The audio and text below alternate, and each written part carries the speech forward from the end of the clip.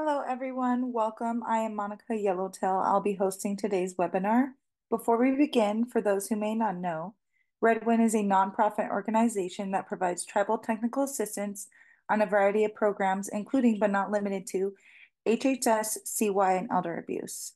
This ranges from poly review to emails to site visits. If you're interested, you can contact me at my email, monica@redwind.net. You can also visit our website at redwind-net for additional information on services we provide, upcoming events, and resources, such as handouts and guidebooks that you can download. This presentation was brought to you in partnership with Redwind Consulting. This project is supported by grant number 15 JOVW 21 GK 02197 STOP. Awarded by the Office on Violence Against Women, U.S. Department of Justice. The opinions, findings, conclusions, and recommendations expressed in this publication are of those of authors and do not necessarily reflect the views of the U.S. Department of Justice. As it states, this training is part of our Tribal Governments Project. Presenting with us today, we have Raquel DeHerrera. If you have any questions or comments, you can put them in the chat box or raise your hands and we'll get to your questions and we'll get those answers. If you have any technical issues, do send me a private message and we'll try to get it resolved. I'm going to now turn it over to our presenter, Raquel.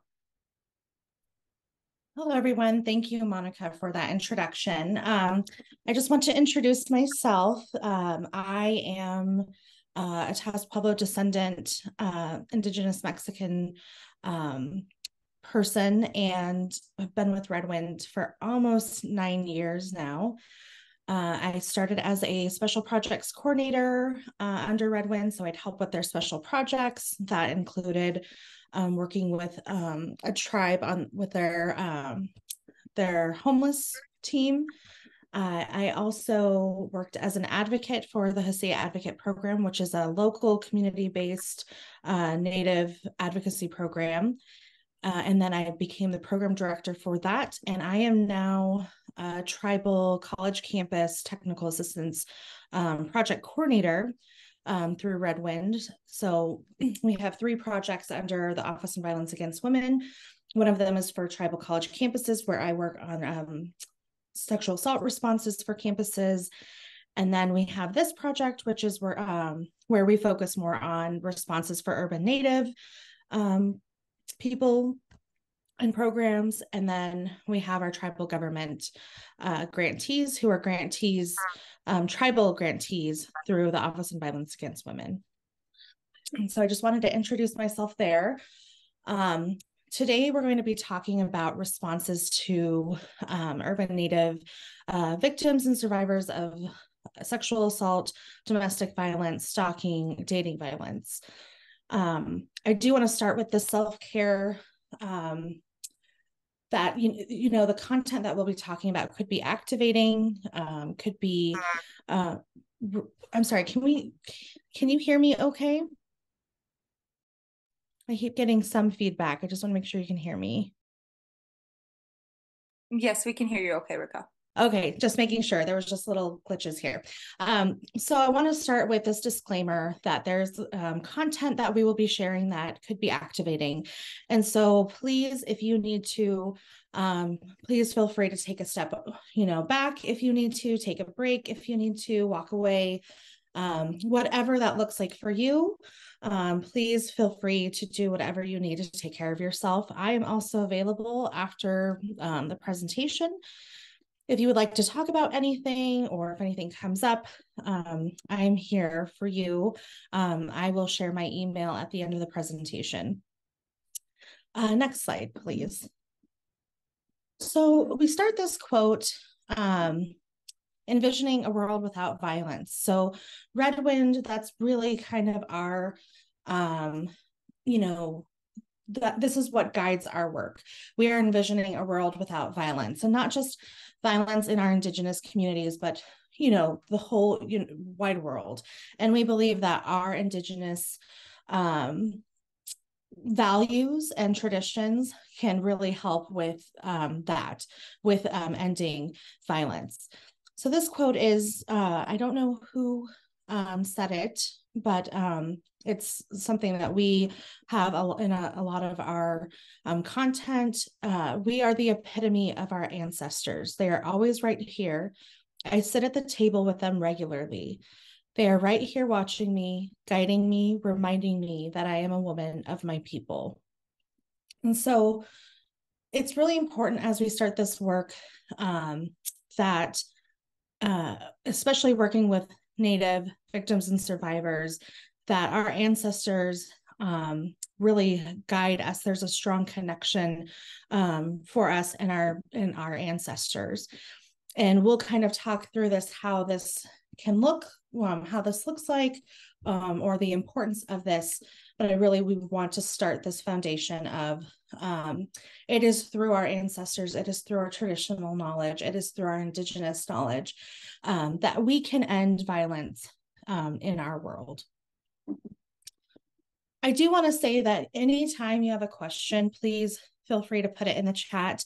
This is really an open webinar where interaction can happen. If you have questions, feel free to not save them at the end and just put them in the chat. I'll keep an eye out on the chat. Those questions, that way I can answer them. I know sometimes when I'm in a webinar or participating in one and I have a question and I wait till the very end, I end up forgetting what I wanted to ask. So please feel free to ask your questions in the chat, and definitely feel free. I see some have said hello and stated where they're at, what they do, and so please feel free to do that as well. I would love to see who's here joining us, and what you all do for work, and what brought you here today. So please feel free to do that, or raise your hand, or anything that you need to do in this. It's pretty open, flexible. So please feel free to do that. Next slide, please. So when we start these presentations, we always start off with some statistics. And I think these are important, but they always have a caveat of, while in general, this is what it looks like, it can be very different in different tribal lands, experiences, things like that. So this is an important number, a percentage, that nearly 78% of American Indian, Alaska Native people live off reservations. And we'll kind of get into the history of how we saw this happen, why there's such a big number, but really 78%, and that's a huge number. Nearly 8 out of 10 American Indian, Alaska Native people live in or near cities. More than 4 in 5 Alaska Native American Indian women, so that's about 84.3%, have experienced violence in their lifetime. That is an astronomical number. We know that it could be higher in some instances, but this is from the Violence Against American Indian, Alaska Native Women and Men, NIJ report, the National Institute of Justice report that came out. It's based on the 2014 survey, and this came out in 2016. So please, this is a great resource for you all to have. You can find it on the DOJ website. You can email me if you can't find it, and I can send that to you. There's a pretty good report kind of talking about these statistics in more depth. This report also found that more than half of American Indian and Alaska Native women, so about 56.1%, have experienced sexual violence in their lifetime. And then more than half of Alaska Native and American Indian women, 55.5%, have experienced physical violence by intimate partners in their lifetime. Next slide, please. So almost half of American Indian, Alaska Native women, 48.8%, have been stalked in their lifetime. The vast majority, so about 96% of American Indian, Alaska Native female victims of sexual violence experience the violence at the hands of a non-Native perpetrator.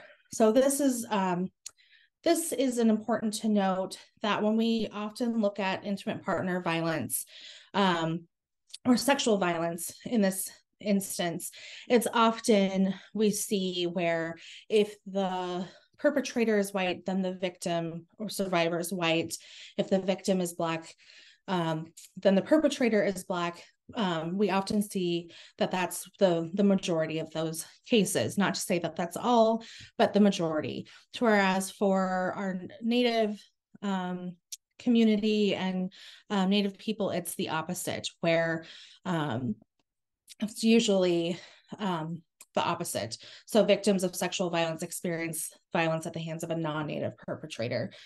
So that's an important thing to note. And we'll kind of talk about why that is, but just something to think about. Native women also face murder rates more than 10 times the national average in some counties.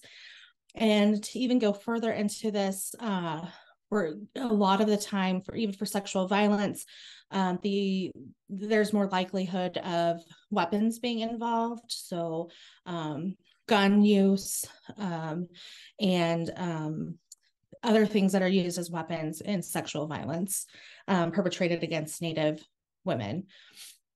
And then American Indian, Alaska Native victims of violence are less likely to receive the needed services. And this is due to a number of things that we'll kind of talk about as we move forward. But it's really important to understand that it's already difficult for victims and survivors to come forward and access services or to seek out services. And it's even more, there are more barriers and there are more unique challenges that Native victims and survivors have when accessing or receiving services. Another thing that's not in here for our statistics, I want to note that in this NIJ report, they also included men in this survey. And while I don't have the exact numbers, our Native men experienced violence at a very high rate compared to non-Native counterparts. So this is something to think about as well, where Native men are experiencing violence at higher rates. And unfortunately, this didn't include Two-Spirit folks, and Two-Spirit folks are Native people who can be gender non-conforming, can identify as both man and woman. It depends on their tribe and how their tribe identifies it and how they identify themselves. And then also lesbian, gay, LGBTQ was not included in this, but we do know that our LGBTQ and Two-Spirit relatives experience violence in higher rates. So that's just something else to note that I wanted to put on here or wanted to express. I'm just going to look at the chat here. Thank you. It's good to see everybody here. Next slide, please. So in this, before we start this, there's just some basic terms that we like to define and kind of let you know how we view these things, just because sometimes a lot of these words get used and we kind of just, because they're just used often, we kind of forget what they mean, or maybe we don't necessarily understand exactly what they mean. So we wanted to just kind of start this out with some basic terms. So starting with colonization. So colonization in a general form is the policy or practice of acquiring full or partial political control over another country, or occupying it with settlers, and then exploiting it economically. So kind of the colonization period is that first point of contact. So we talk about 1492, when, Columbus came over and came over and then, just decided that, all the resources belong to them. A lot of the practices and, that they had were very oppressive, and really with the intent of economically exploiting the new world, as they call it. And something that's not on here that I think is important is right now. So we see that period in 1492 through the 1700s where there's this mass colonization happening in North and South America. And so right now, thinking about as the United States of America was formed, we start getting into settler colonialism, and this is different from colonization in the way that it is a system of oppression based on genocide and colonialism, but it aims to displace a population of a nation, and replacing it with a new settler population. So this looks like removing Native people completely from, settler spaces, removing them, locating them in places that are far away from their homeland, and also really thinking about, using, instead of kind of exploiting economically, it's more of removing all Indigenous people so that it can make way for livestock, lands, ways to farm the land, and really have ownership of that land. It's distinct from other forms of colonialism because the colonizer comes with the intention of making a new home on the land, and it insists on settler sovereignty on all things in their new domain. So when we see in colonization times, native tribes, native people had sovereignty over the way they govern themselves. And then we see through settler colonization, and we'll talk about this further as we go on, we start seeing that sovereignty getting challenged, and really being, not full on autonomous and sovereign. The thing that's important to note is that there are over 500 federally recognized tribes. So with that federally recognition, that comes with sovereignty, that comes with the ability to, govern themselves and have their own autonomy. There's also recognition, state recognition. So they might not be federally recognized, but they're state recognized. And that comes with, certain things that doesn't really, not the same as federal, but might come with some ability for sovereignty. And then we have really this idea of, kind of lost my frame of thought there. But so as we move forward, we see that there is the sovereignty, but there's not this full sovereignty. There's still ways in which the settler state imposes, rules and laws that kind of limit the sovereignty of tribal nations. And we saw this, in the 1800s, where if Native people did not put a fence in their property, then they would lose that property because it was not, they were not adhering to state laws and adhering to, the rules of the settler state. And that's where we see a lot of land grabs and things like that. So there's colonization, and right now we're in settler colonialism, where the settler state imposes rules and guidelines that are to be followed.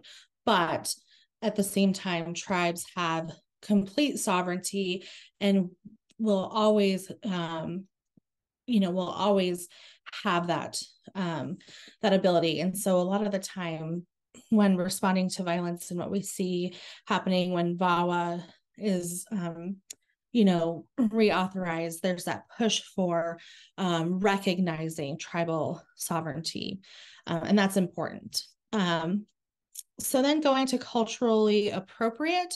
So I did not create this PowerPoint, but so I think it's culturally appropriate, but I also wanted to touch on cultural appropriation. And so I wanted to talk about cultural appropriate, is having, culturally competent care. So it respects diversity, recognizes cultural factors that affect victims and survivors. So whether that's language, communication styles, beliefs, attitudes, and behaviors, that there's this basic understanding and then an appropriate response to that. So if you're responding to violence, if you're responding to violence, and you want to make sure that you are culturally aware and appropriate. A good example would be those who are Dene Navajo people, they there's a lot of those who believe that anything that comes from the body could be used as bad medicine. So if you go with someone who is Navajo and they need to do a sexual assault forensic exam, and there needs to be, they want to collect hair.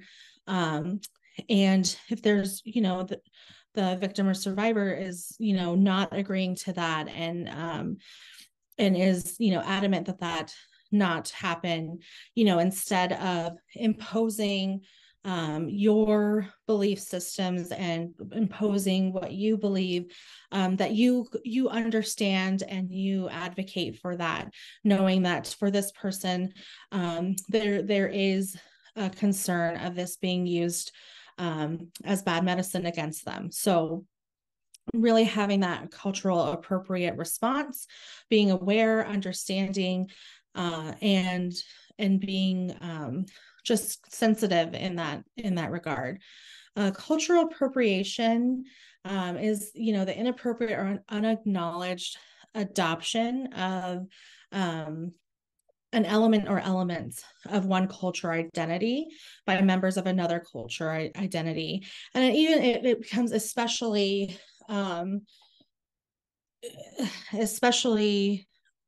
controversial, especially it just exacerbated when it is a dominant culture or the main stream. And in this case, the settler culture that is using marginalized cultures, using things. So an example we see a lot is using sage. So a lot sage, I know I think it was like in 2020, you could buy sage off of Etsy or anywhere at the grocery store, or I even saw it at a gas station that was just, used for mass use. And, that is cultural appropriation, in that for Native folks, sage has different meanings for them. Why they smudge can be different. And really there's rules and guidelines to that. So buying sage isn't appropriate. Selling sage isn't appropriate.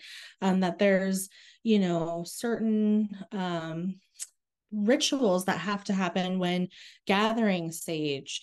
And so a lot of this cultural appropriation is important to kind of understand. And I mention this because, as you have a program and maybe you're not Native specific, but you would like to offer these things to Native victims and survivors that come into your program, I think it's completely appropriate to,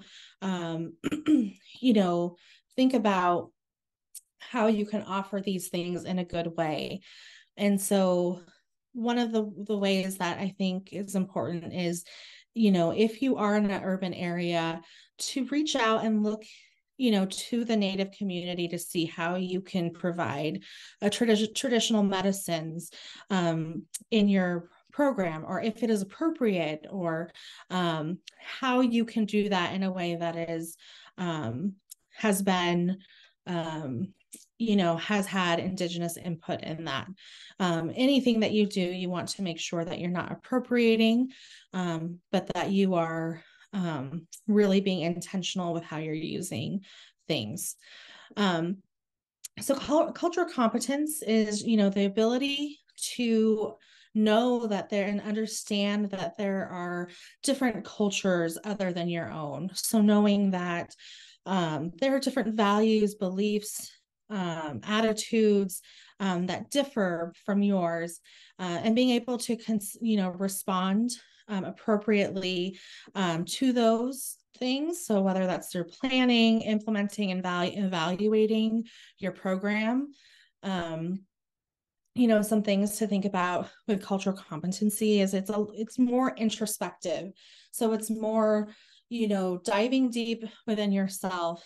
And I think a good way to start this, and I tell every person that really a good way to kind of do this introspective work is to kind of like think about your ancestors and think about where you are from, and start diving into some of those traditional values, belief systems, your traditional medicines. So we were all Indigenous to somewhere, and I think in the United States of America there is this broad culture of USA culture, but I also think that that for a lot of those who are non-Native, you are Indigenous to somewhere, and there are customs and values and belief systems that came before. I'm going to even say even before where we see colonization take heavy hold. And so going back to some of those belief systems and those more Indigenous ways of thinking. And I think that's a good way to start, to think about that, so that, there's a framework of understanding your culture and then understanding other cultures out there.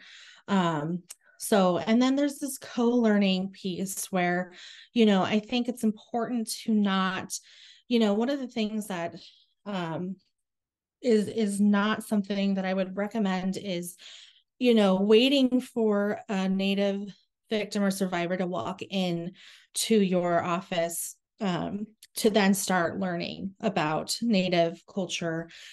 You want to do this, beforehand on your own. Of course, making sure that the resources and the sources that you are using are legitimate. There are a lot of great Indigenous scholars out there, writers, poets out there, musicians, artists, those type of things where you can really immerse yourself into learning about Native culture. But you don't want to wait until and then expect a Native victim or survivor to kind of educate you on those things. While there is a co-learning, I do believe that through any interrelationship that we have with one another, any interaction that we have, we learn from one another. So I'm not saying not to,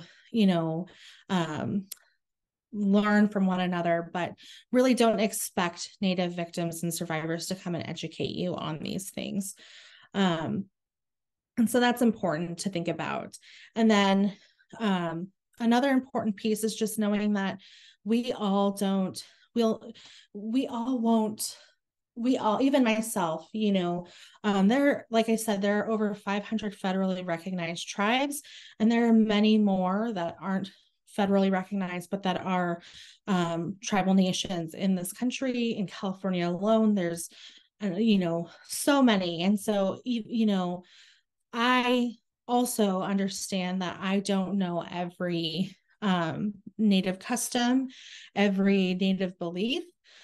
And that comes with just knowing that there's a lifelong learning on all of our parts, that you're not going to know all the answers, but that this is a lifelong thing, that journey that you will continuously take.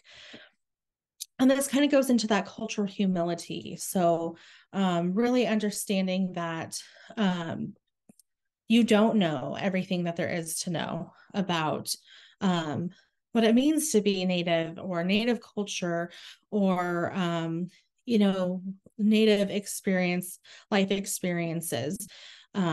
You won't know all those answers. And also the cultural humility piece is to know that, the ability to understand and be empathetic and sympathize and critically think about how all these things intersect with with Native people and those who experience violence. Any questions? I'm going to look here. Okay, I don't see any. Next slide, please. So some more basic terms is cultural relevance. So I will give an example. We do a 40-hour domestic violence training in Colorado Springs, and we had little goodie bags for the end, and they had sage in them. And we had a couple of people who came from Alaska, and their tradition, they don't smudge. So they had no idea what sage was and what it was used for. And so when we think about cultural relevance, it's important to understand that not every tribe, we're not monolithic. We don't all practice the same things, believe the same things, that there are some universal beliefs and values that we share, but there are still differences there. And so you want to make sure that what you bring in from a cultural perspective is relevant to those you are serving. And this also is the same. Not every Native person is a traditional person. So they might not, smudge. They might be Christian. They might, not experience things that you see or that you would think of. So just being relevant, culturally relevant, is important.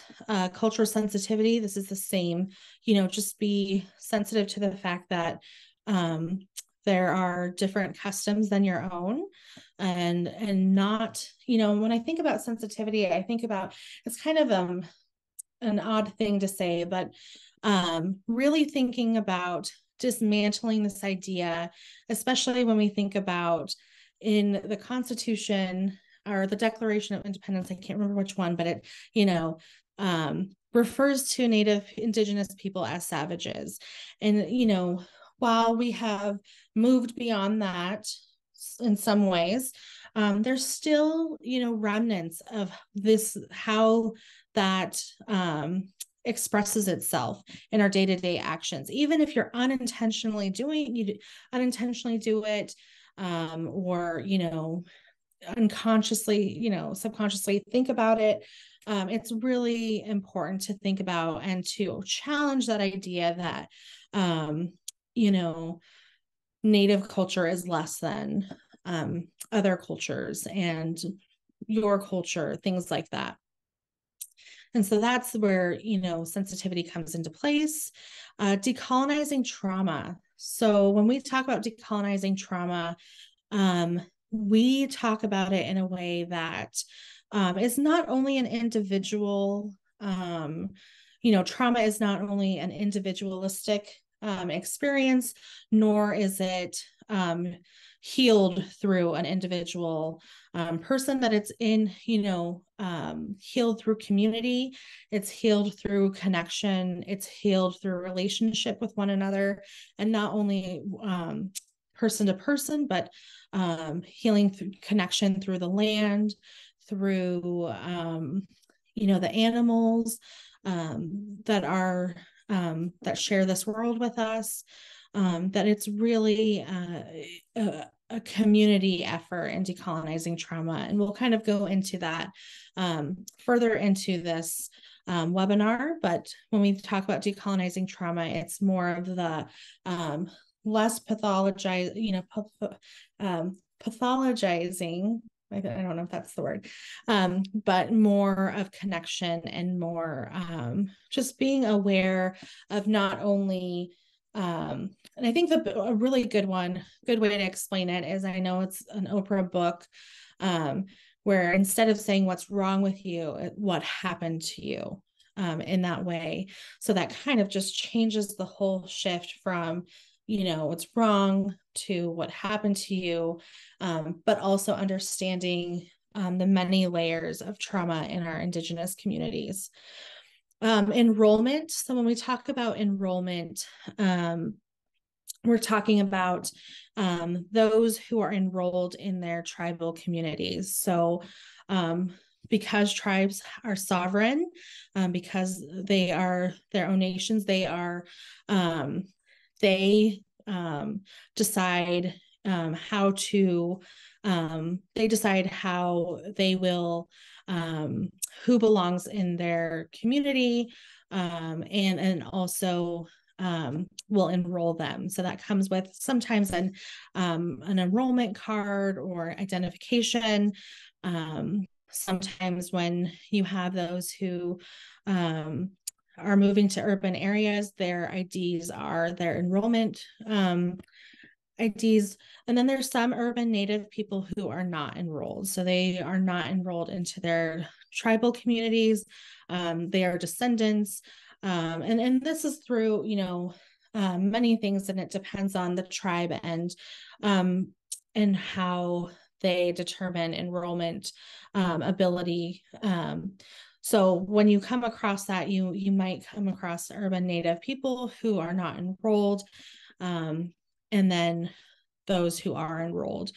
And then ethnicity. So when we talk about ethnicity, race and ethnicity sometimes are conflated with one another. Ethnicity is when we talk about the community, the practices, the rituals, the culture piece of a group of people. And so when we think about that ethnicity, that is what we're talking about. Next slide. So I'll just kind of move forward.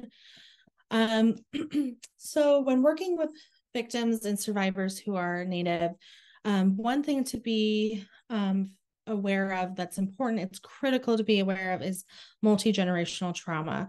So trauma that isn't just experienced by that one person, but it extends from one generation to the next. It can be silent, covert, undefined, surfacing through nuances and inadvertently taught or implied through someone's life from an early age onward. And so this is passed on from one generation to the next, memory that is carried but not understood, and it contributes to social problems that exist today. And so when we think about multi-generational trauma, it's the idea that all of the traumatic things that happen from colonization, through forced assimilation, genocide, forced sterilization, those things get stored in DNA that are then passed down to children, grandchildren. And so, this is really important because when we think about when I was an advocate for our Urban Native program, one thing that was always hard was, maybe we worked with 3 victims and the other, the non-Native program worked with, 20 victims. And while it looks like, there would be less working with Native victims with only 3, we are unpacking so many things. So we're not only, addressing and working with domestic violence, sexual violence, we are also, working with all of these things that we'll talk about in the next slide, but all of this history that was passed on. And so that really requires a lot of work. It requires a lot of time. It requires understanding, and it requires the importance of recognizing this multi-generational trauma. I read a really great book, and I cannot remember, it was in college. And she, the author was talking about decolonizing museums and talked about how important it is for just acknowledgement of these things. So, I think acknowledging to the victim and survivor that not only are they carrying this trauma from, the violence that they have experienced, but they're also carrying trauma from what their ancestors experienced, what their parents experienced, their grandparents. And that can be really, I don't want to say validating, but it can be really, a weight lifted of just someone understands all of this that I'm carrying, and why it's, incredibly hard going through this. And so multi-generational trauma is, where this trauma that's carried through generations. It's also can be called intergenerational trauma. Intergenerational trauma is just kind of where trauma is carried on from one to the next. And so this is an important thing when we're thinking about responding to victims and survivors of sexual violence and domestic violence who are Native. Next slide, please. So a colleague of mine, Bonita Ball, and my executive director, Vicky Ibanez, created this graphic here to kind of talk about the historical context of this all. So when we look at the statistics, when we look at, all these, terms that we are defining, such as colonization, cultural competency, ethnicity, all of these things, it doesn't happen in a vacuum. So the rates of violence that we see in our Indigenous and Native communities and against our Native people did not just happen out of nowhere. That there are many things in history, and this isn't even just, this is a very, very small, chunk of things that, have happened throughout history that impacted our tribal nations and our communities. But we really wanted to show how all of these things kind of lead to, contribute, and perpetuate what we see in our communities and the violence against Native people. So we have the pre-colonization time where, our communities were more egalitarian. So, maybe there were, a separation of duties where, a group of people did this and another group of people did this. When we talk about egalitarian, it means that there was no one role was not more important than another, or one role didn't carry more power than another, that there was really this idea that we all do well when we all do well. We all contribute to our community.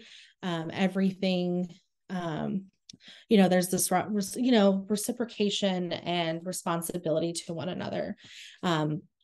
Emphasize harmony with nature. So, that connection to nature, respecting and honoring all our interconnected relationships and living in balance. So really this is, again, we're not generalizing because there, not every tribe are the same, not every nation's the same, not every village, not every pueblo are the same. But when we think about some of those universal themes, this is really what we see pre-colonization. And then in the 1600s, we see through the European contact that led to historic and tragic change in the lives of Indigenous people. So we see, really impacting family life, community life, violence, sickness, illness that decimated, whole communities. So when we think about this, tragic change, and it's a rapid change, with that comes a lot of dysfunction. With that comes a breakdown of resources, a breakdown of supports, a breakdown of a lot of things. So we see that in the 1600s, but we still see tribes were viewed as independent nations. So I remember learning about the French and Indian War, when the Revolutionary War was happening. We had George Washington trying to get tribal nations to side with them, and Great Britain trying to get tribal nations to side with them. They were viewed as independent nations. And then in the 1700s, that, and of course that's the revolutionary time was in the 1700s, but we see a lot of European exploration widespread. And so you see Spanish exploration, you see Dutch, French, British, exploration. We also see smallpox blankets being distributed. So intentionally infecting blankets with smallpox and handing them out, and really trying, again, this is with colonization, trying to remove and exploit Indigenous people. We see that. The first US census was in the 1700s. And this is a part of, really, you see this as a way to impose and challenge tribes' sovereignty through this census. And then in the 1800s, we see the BIA created, which is the Bureau of Indian Affairs. And the important thing to note is BIA is through a war. And I can't even think of the word, but under the war program. So when we think about how even today the US and Indigenous nations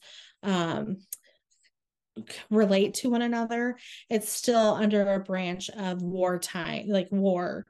And so that's just an interesting thing that I had learned a while ago. And again, this was created because we also see the Crow Dog versus Spotted Tail Major Crimes Act. And so what this did, this was pivotal in kind of challenging and impacting tribal sovereignty.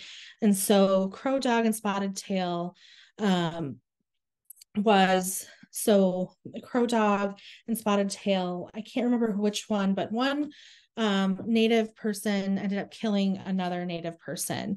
And the two families, I think it was two tribes, it could have been a family, they decided that they were going to resolve it themselves. So they decided that, okay, the person who killed our son will then be responsible for what our son was responsible for. So that could be gathering food and providing for those type of things. And the US said, nope, that's not acceptable. That, you know, there was a major crime that happened, someone died, and somebody needs to pay for that.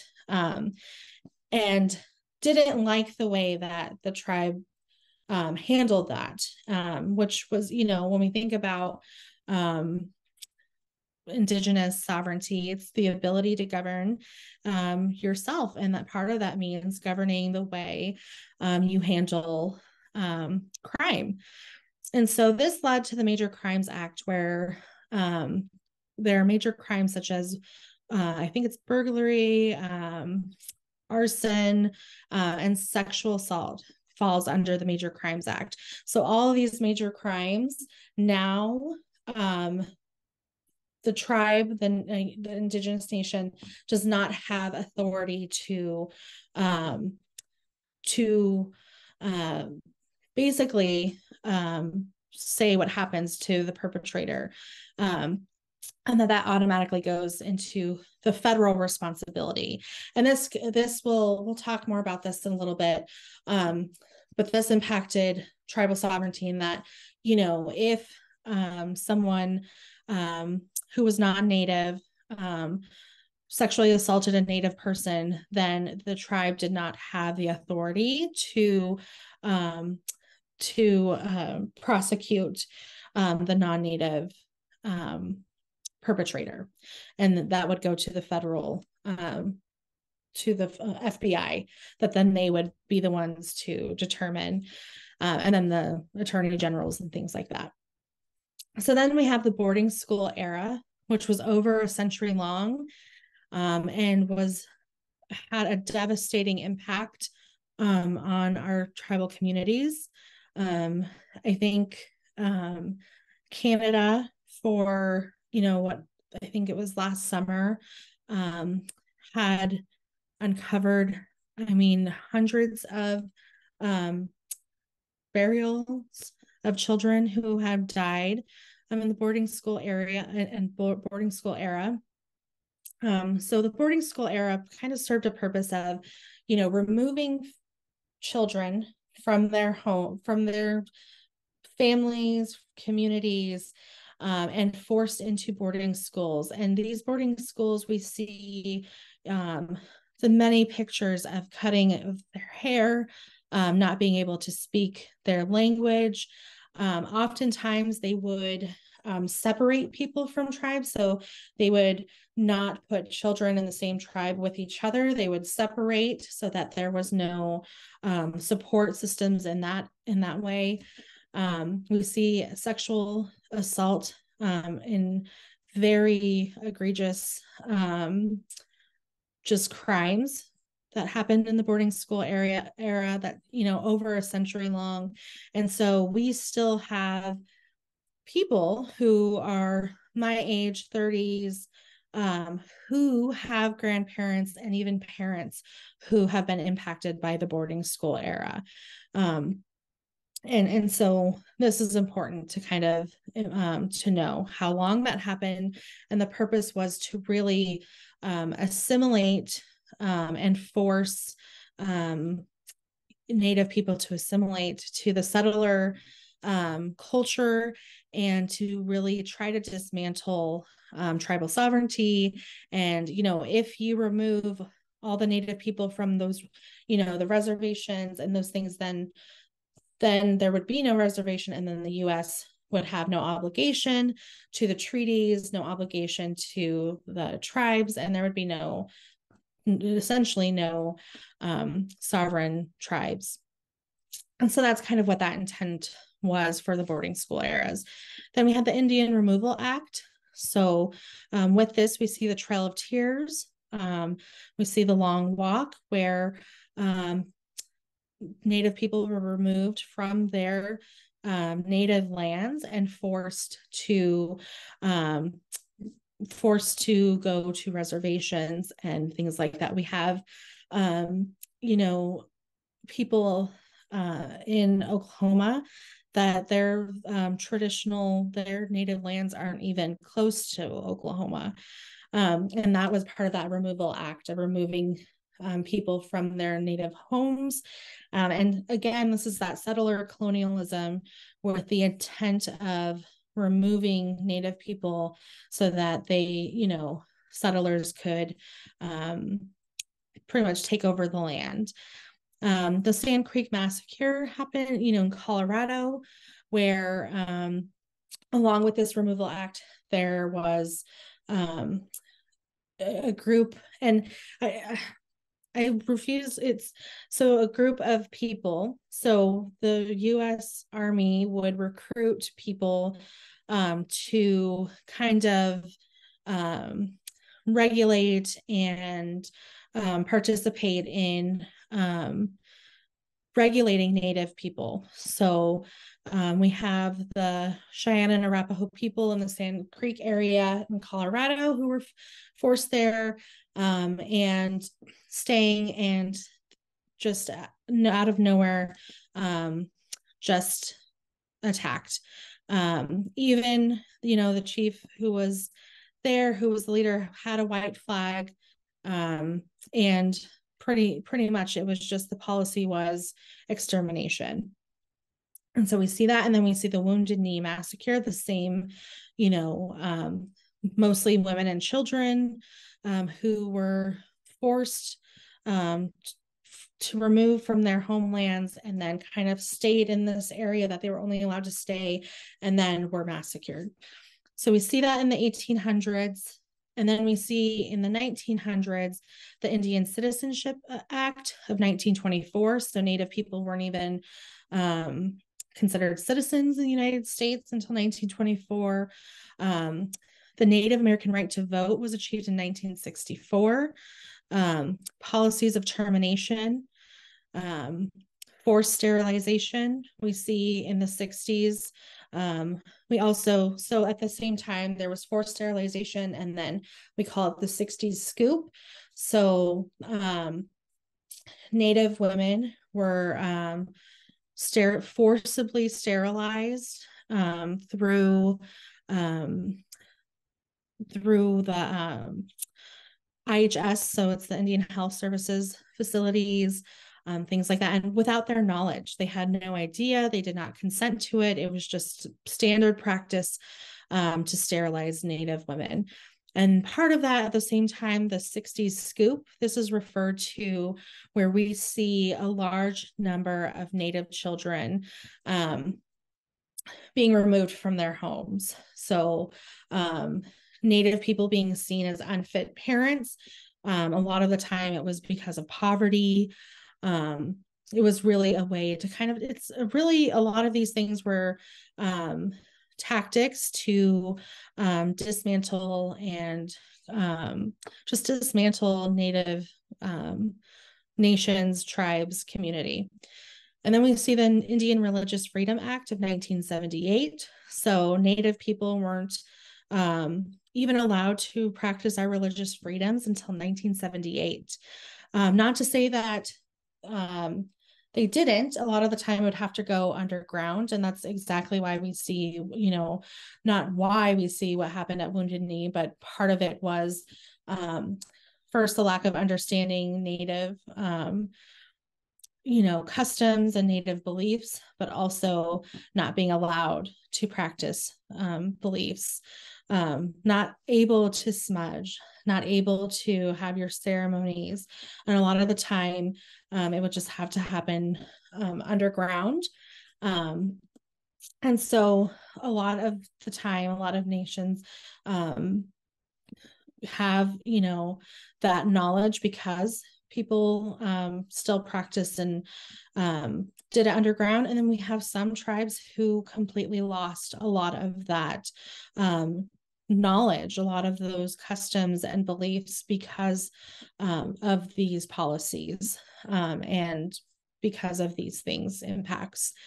And then, so we're kind of moving to resiliency. So part of this is developing tribal codes. So tribes are now developing their own tribal codes. So along with, federal victim rights, tribal codes could be, here are what, our victim rights are. Here's, you know, how we define sexual assault. Here's how we define domestic violence. Really, you know, asserting sovereignty over these things. We also see building our programs and services. We see a lot of Native programs, Native shelters opening, and then just reclaiming a lot of our culture and our practices and our beliefs. So we're really into this, you know, all of this historical context and resiliency. And I don't want to say there wasn't resiliency, you know, in the time frame before, because absolutely there were. There's a reason we are all still here, is that resiliency.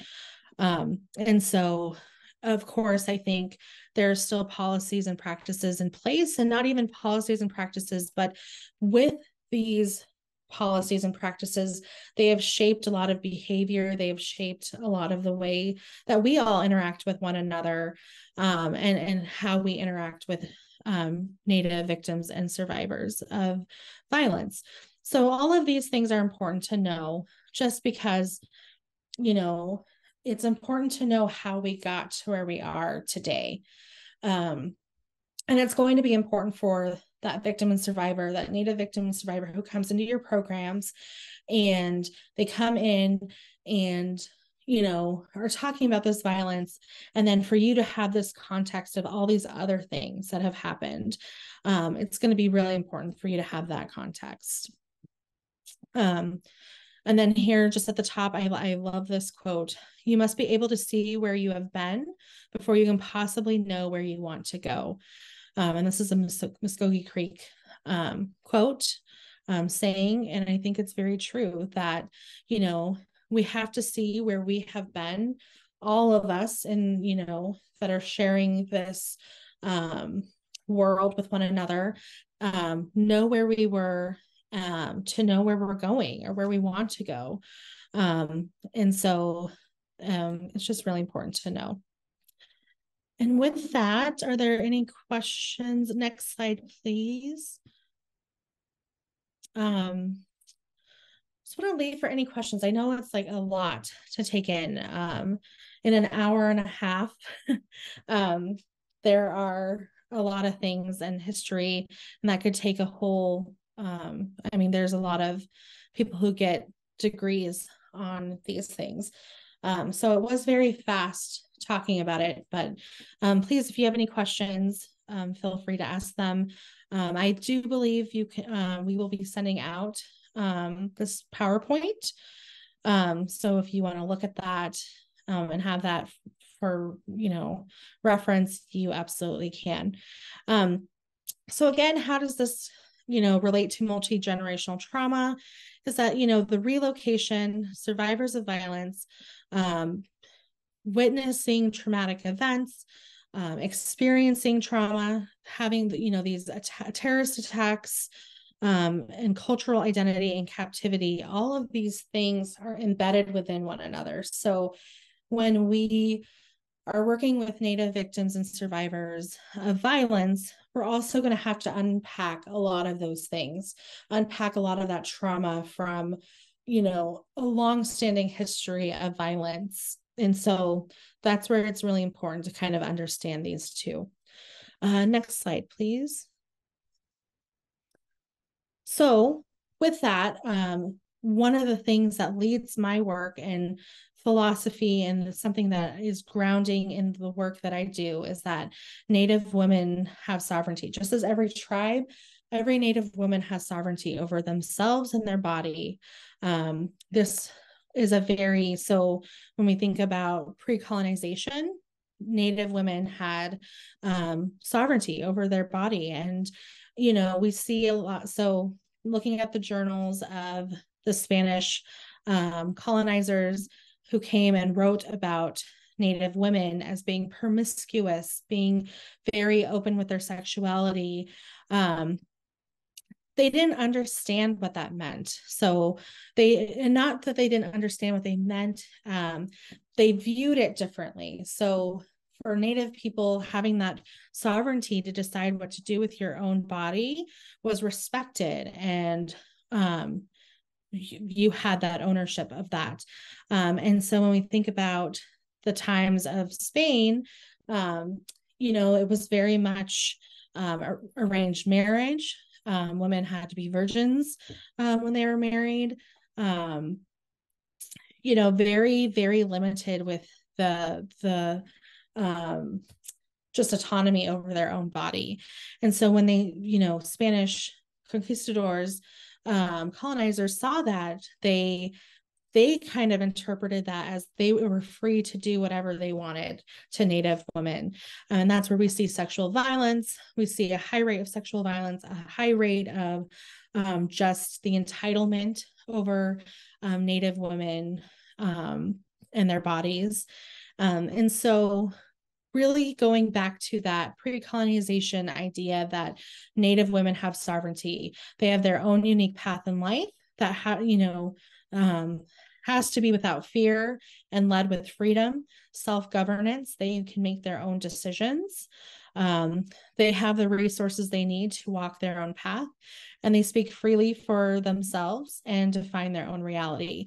So when we're working with Native victims and survivors, we want to come from a place of that. And we also want to reiterate that so that they know that they have sovereignty, that they know that they have the right to live without fear, that they can make their own decisions, that they deserve and are worthy and entitled to resources that they need to walk their path. And then they can speak freely for themselves, and that they know what's best for them. And that we're simply here to offer some of those resources and just be there with them, to connect with them and walk with them, but that they have sovereignty over themselves. And so when we're working with Native victims and survivors, this is a big key piece. And I just think any person that we work with, but in specific context with Native people and sovereignty, this is incredibly important to acknowledge. Next slide, please. So there are unique legal issues for urban Native victims. So Native citizens residing in urban areas. So when we talk about the Native citizens, it's those who are enrolled in their tribe. So they are enrolled citizens in their nation, tribal nation. And if they're residing in urban areas, they face unique issues that are not experienced by any other population in the United States. Next slide, please. So we have the VAWA Title IX and Safety for Indian Women. So Section 905 of VAWA is tribal protection orders. So this clarifies full civil jurisdiction of tribal courts to issue and enforce CPOs over all persons. And this is protection orders. And so what we were seeing a lot was if someone left their reservation or left their native tribal lands, and it was their tribal nation that issued the protection order, it was not being it did not have full faith and credit. So it was not other jurisdictions, so non-native jurisdictions were not seeing it as a legit protection order. So this VAWA protection order states that tribal courts do have jurisdiction, full jurisdiction to issue CPOs, and that they have the authority to do that. Section 906 is amendments to a federal assault statute. So it amends penalty provision for repeat offenders convicted of interstate VAWA crimes by expanding definition of prior domestic violence or stalking offenses to include tribal convictions. So before, tribal convictions were not being recorded as or not even just being seen as a prior domestic violence or stalking offense. And so the Section 906 worked to fix that, to say that, tribal convictions also show that there's prior domestic violence and stalking offenses. Next slide, please. And then Section 904, tribal jurisdiction over crimes of domestic violence. So the most pivotal section of Title IX safety for Indian women is Section 904, and this gives tribal jurisdiction over crimes of domestic violence. So now we are seeing, when I first got into this work, it was 2015, and this is where there were pilot sites. So some tribes who were working towards being able to have jurisdiction and prosecute crimes of domestic violence within their jurisdiction. And this is huge. This gives that sovereignty, and it also, holds perpetrators accountable of committing crimes of domestic violence on Native land. And so this is pivotal and an important piece to understand. And then Section 904 identifies the inherent rights of tribal governments to protect their women. And so what we talked about the Major Crimes Act. And so sexual violence, tribal governments do not have the authority to have jurisdiction over those crimes. And so what this does is it perpetuates violence, sexual violence. It brings people and we know that non-Native perpetrators are in higher numbers perpetrating against Native women, that they are going purposely on tribal lands and committing these crimes, knowing that there will be no accountability because the tribe does not have jurisdiction over those crimes. And, it goes to the FBI. And just as recent, a lot of the times, I want to say over 80% of the time, they would throw out the cases. So there was just no accountability. And so this helps really give the ability of tribal governments to hold perpetrators and offenders accountable. Next slide, please. Public Law 280. So this one gets tricky. So there were, I can't remember the time, what year it was, but basically the federal government said states could opt take jurisdiction if they wanted to over tribal affairs. So California, Oregon, Minnesota, Wisconsin, Nebraska, Alaska, and there's some other states that are public law 280 states where instead of it going directly to the federal government's jurisdiction, it goes to the state. So if there is a crime, sexual assault in California, it goes to state's jurisdiction. And so this is like where it gets very complicated. So you'll have to know who's a public law 280 state.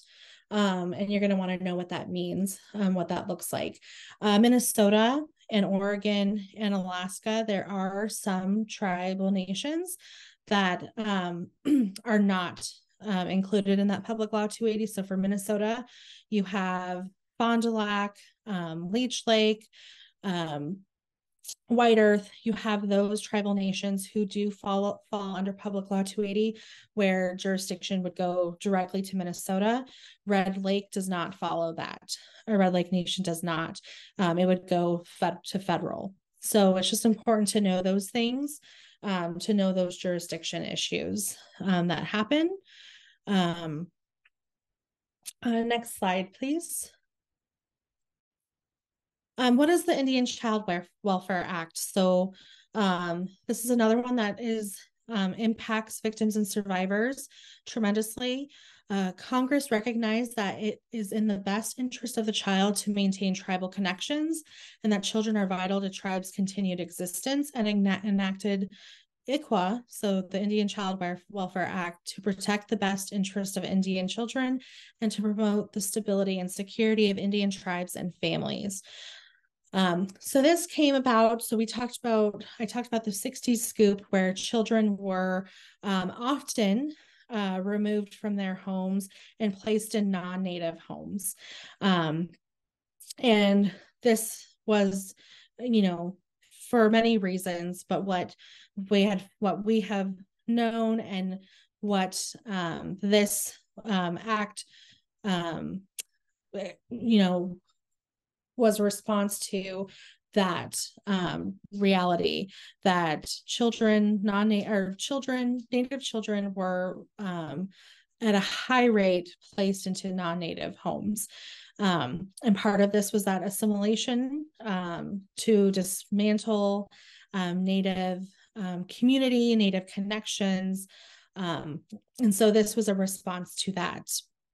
And so what this means is, if there are native children who have to be removed from the home, they have to be placed into native foster care, or their tribe has to be informed right away. So let's say you're working with someone, a victim or survivor from, let's just say Leech Lake, and they're living in Minneapolis, and their children were removed.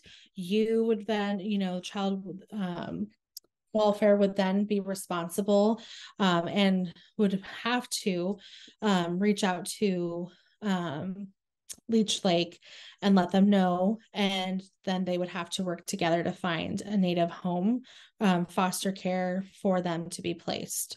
And so that's important to know. A lot of states are not in compliance with this right now, and they're not following it. And we also saw this year where the Supreme Court was, deciding if this need to be overturned, and thankfully it was not. Again, this is supporting tribal sovereignty, but this is important for you to know, to understand, and to advocate for, if you have victims or survivors whose children have been removed, to know that they have the right to be placed in native homes. Next slide, please. So what does ICWA do? It governs state child custody proceedings in multiple ways: by recognizing tribal jurisdiction over decisions for their Indian children, establishing minimum federal standards for the removal of Indian children from their families, establishing preferences for placement of Indian children with extended family or other tribal families, and by instituting protections to ensure that birth parents' voluntary relinquishments of their children are truly voluntary. And this is important. As we saw with the 60s scoop, it was not voluntary. They were forced, removed by, arbitrary things. We're talking poverty and things like that were being used. Even just if we look at families structure, so traditionally for some tribes, it was custom for all children and mom and dad to share a room at night. And child welfare said that is not okay, and removing children, so just those little things that were happening that led to that 60s scoop. And so this kind of this act really was a response to that, and ensuring that it doesn't happen again, or that we're not that there are practices in place that really work to diminish this. We see, though, that it is not often being followed. And then there are some tribes who don't have the infrastructure to really handle some of these things. So that's where it's important to be aware and to really advocate for Native victims and survivors and their families. Next slide, please. So I know it says we're going to take a 15-minute break, but I only have 15 minutes, and I wanted to kind of get through this.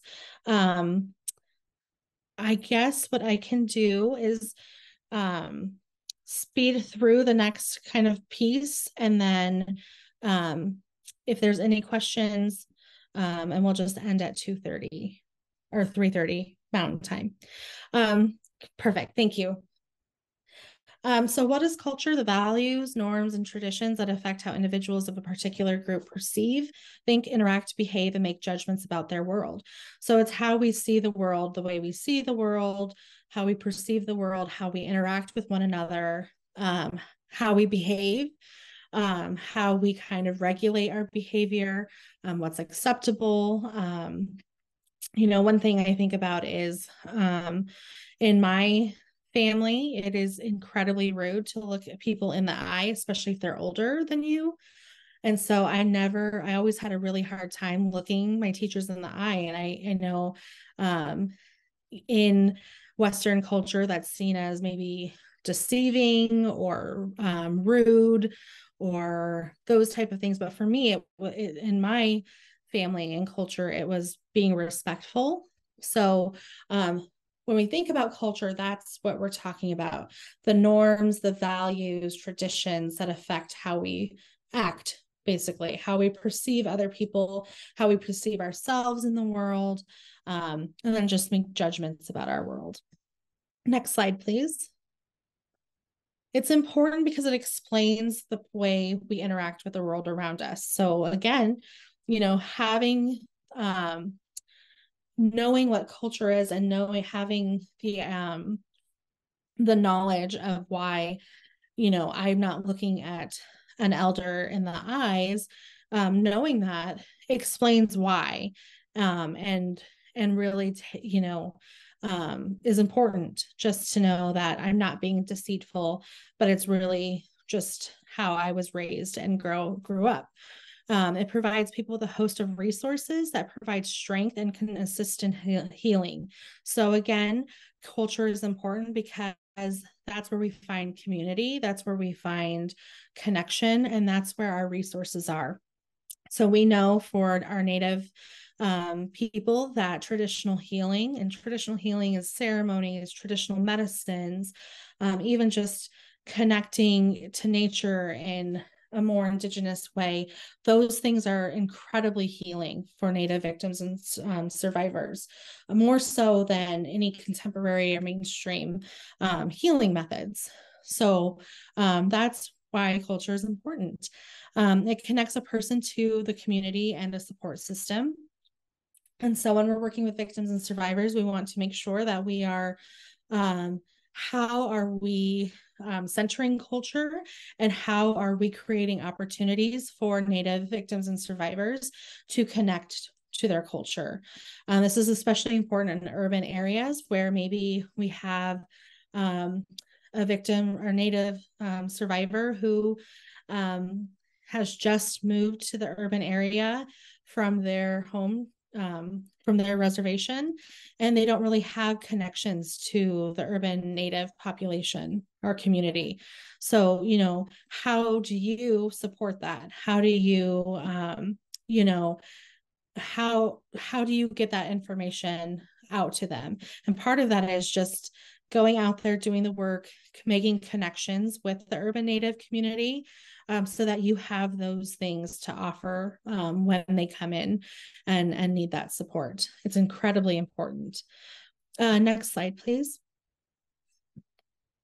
So the dominant culture perspectives, I don't want to say I'm going to say subtler culture perspectives, because that's kind of what we're talking about right now, versus Native principles of relationship. So when we think about Western culture, and Western culture, I mean, non-Indigenous to the Americas and more of the Eurocentric culture.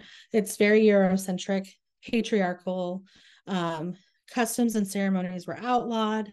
If it was not, if it was not the mainstream customs, divided tribal lands through,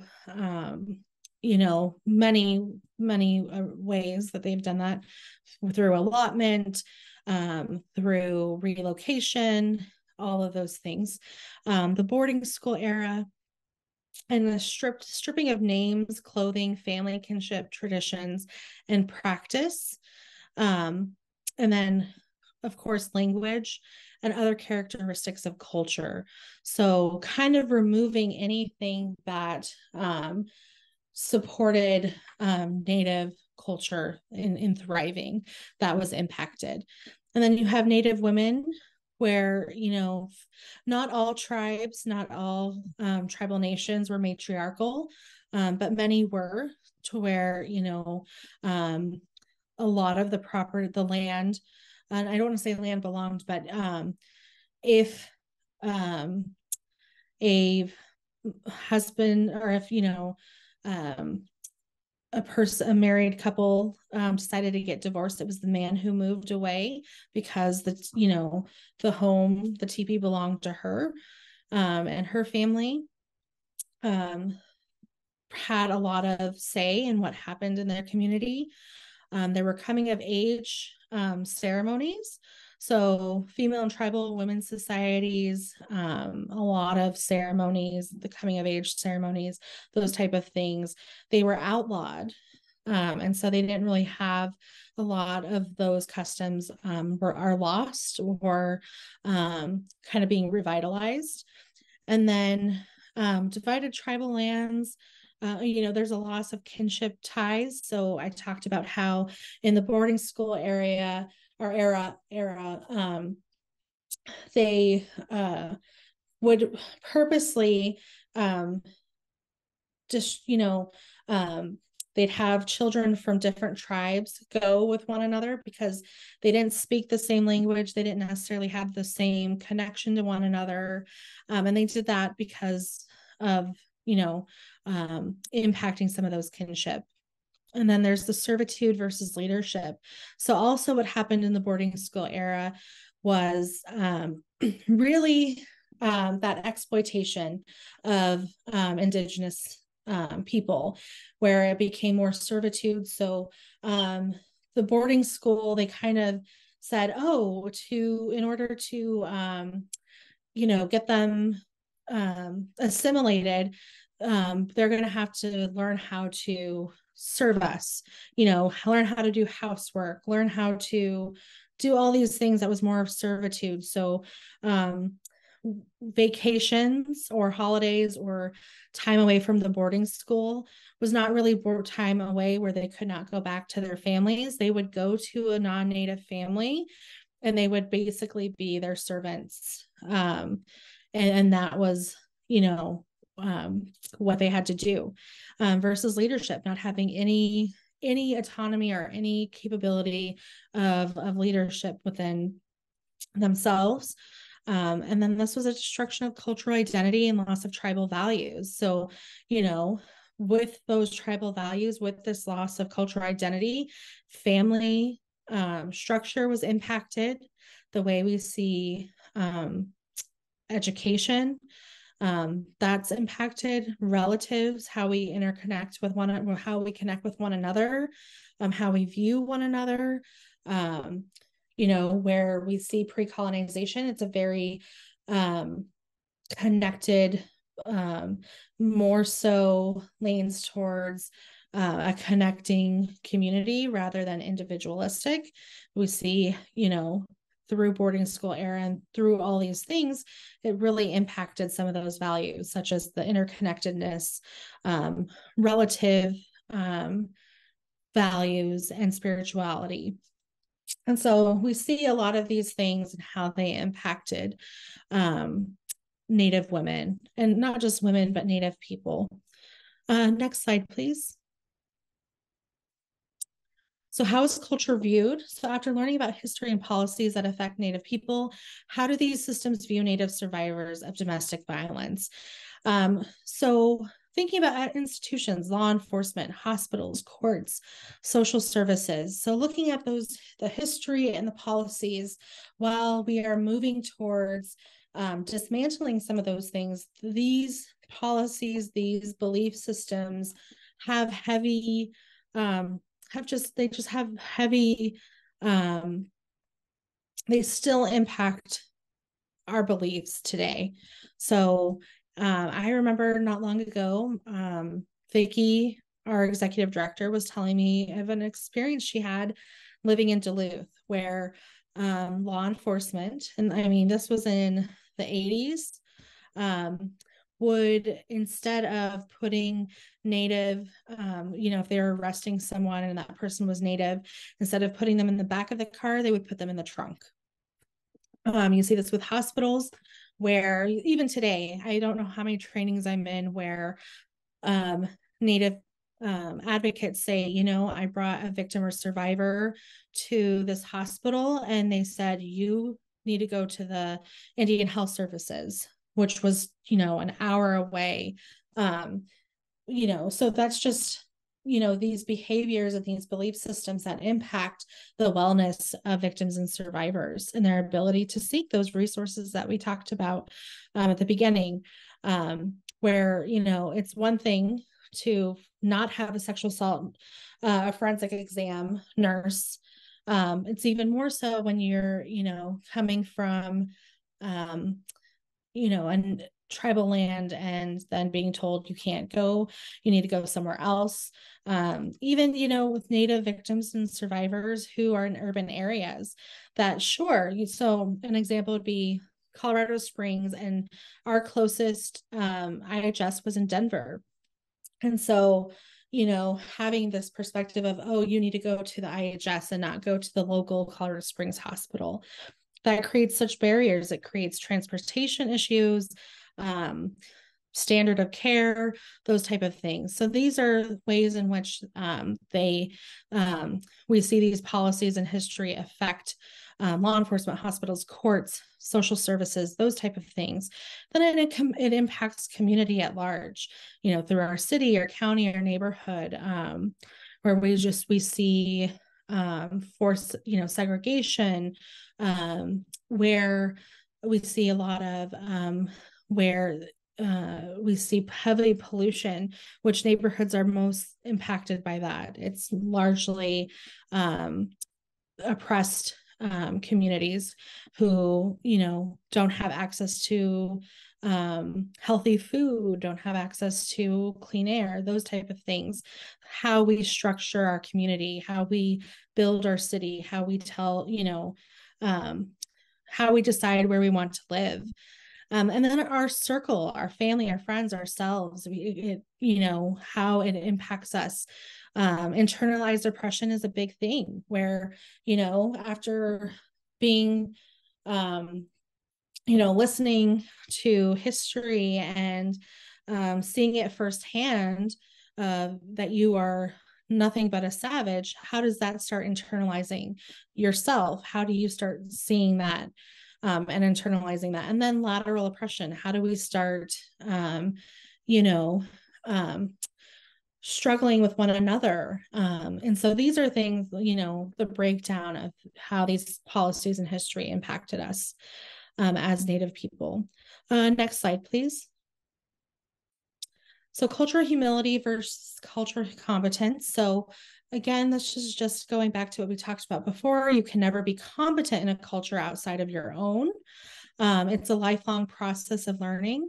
There's a lot of self-reflection. You incorporate learning, understanding power imbalances. This is a big one where I think this is a critical one, knowing some of those power imbalances of, which cultures are deemed more powerful, are deemed more important than others. And then does not assume an expertise, but is a willing student. So you know that you're not an expert in this, but you are a willing student. I also, just because I have Indigenous roots does not mean that I know everything about every Indigenous person, not only in the United States, but throughout the world. And so we just want to make sure that we know that we are not experts in things, but we're always willing to learn. And then just training to be culturally competent. So we are working towards being able to recognize different cultures other than our own, being able to, put ourselves in their shoes of where they're coming from, understand their perspective, understand where their values are, and to understand that so that we can better respond to them. Next slide, please. So just intervention considerations, consider that Native victims and survivors are an underserved population. So, most likely you don't get a lot of Native victims or survivors walking into your door due to a lot of barriers, due to a lot of things. So when you do have a victim or survivor who's Native come in, it's really that important critical piece to making sure that you respond in a good way.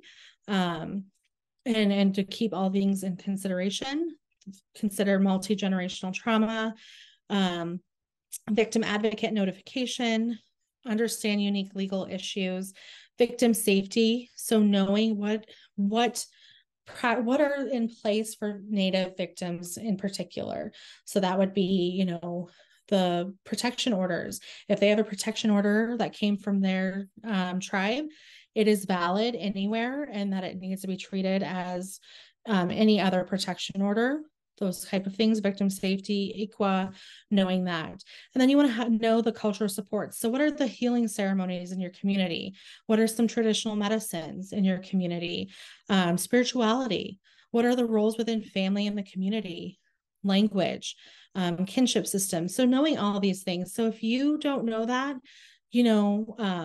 take on that responsibility and take on that to where you search for that in your community, especially in a big urban area where relocation, Denver was a big relocation area, city, Chicago, where there's probably a great Native community where you can just learn from and do it in a way that you're not, hey, tell me all the things, but if they have events for the community to learn, go. If there's a person that you can connect with them so that what those cultural supports are, so that you can give victims and survivors these supports. Next slide, please. So as we heal ourselves, we heal our ancestors and transform the future of our nations. This is from Dr. Corinne Sanchez. So through that is our healing ceremonies, language, our interconnection and responsibility to one another and within our family and our community, our spirituality and our traditional medicines, to just name a few. Next slide. Oh, goals for working with Native women: create a sister space. So you're building a trusting relationship by acknowledging their cultural identity. A sister space is just, we're all relatives. So if we treat each other as that, that is a great place to start. Create a system of support, gain knowledge about historical roots of violence, become aware of your organization's accessibility to Native people, and develop a working knowledge of jurisdictional complexities. So if there's some trainings that are available that talk about tribal jurisdiction issues or complexities, definitely sign up for those. And next slide, please. Being an ally, use your advocacy skills and listen, ask questions to get information, but it's not time for you to get educated about their culture. So if you have questions that are important and pertinent to victim safety or just the services, then absolutely, but definitely don't use that time to ask them all the things. And then communication style may vary from yours for a number of reasons. So, I talked about direct eye contact. Maybe they're not comfortable with that. Just understanding the way maybe I think just how we kind of communicate our experiences might not be exactly how you communicate that. A great example I have, this is not in relation to my work as an advocate, but my husband is white, and the way he interacts with his family is very different from how I interact with my family, where if we say we're going to get off the phone, it usually takes us an hour because, to get off the phone. But for my husband, like through mid-sentence, if he has to go, he'll just say, "Oh, I have to go." And they go, "Okay, bye." And like hang up. Like that just would not happen for my family, it would be very rude. But I understand like it's not rude in their family. So understanding that it varies for a number of reasons. Next slide, please. So then just knowing how's your program, you want to ask yourself these questions of how are we accessible? Does our staff currently have knowledge of the Native specific programs in surrounding communities? And how is your program being an ally beyond its program doors? So you want to ask yourself those questions and really be honest and do some introspective work. And again, I think the best way to know is to get out in those Native specific programs and just be willing to for feedback and be willing to make changes as need be. Next slide, please. So now I'm leaving it for questions. I know we are over 10 minutes. I'm so sorry. But please, if you have any questions, feel free to type them. If not, you have our email or our website. You have my email. You can feel free to email me. Here are some national tribal resources. We have some resources if you need. If you have any thoughts that come up, or if you would like any technical assistance, we are here to offer any help and any support we can. So the Strong Hearts Native Helpline is a great one, especially if you want to find out if there's any Native specific organizations in your area. The National Indian Country Clearinghouse on Sexual Assault. National Indigenous Women's Resource Center has great webinars that are recorded and you can watch.